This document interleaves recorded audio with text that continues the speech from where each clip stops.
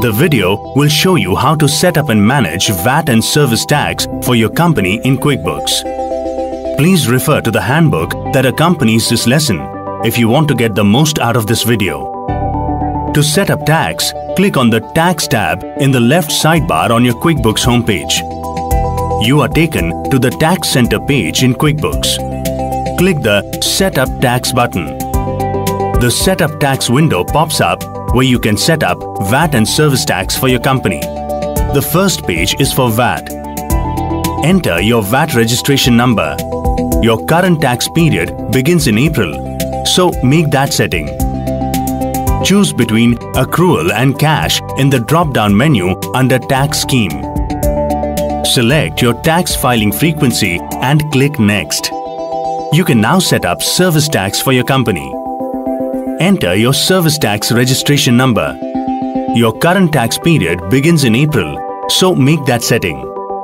Choose between accrual and cash in the drop-down menu under Tax Scheme. Select your tax filing frequency. Once you are done, click the Setup button. QuickBooks will now configure your account to use VAT and service tax. You are taken back to the Tax Center page. Your QuickBooks account is now tax-enabled, and you can see your balance due for service tax and VAT on this page. To view or change rates and settings for service tax or VAT, click on Rates and Settings in the appropriate box. Let's view Rates and Settings for service tax. You are taken to the Tax Rates and Settings page. You can see the service tax rates and below it the service tax settings. The service tax rate has been automatically set by QuickBooks.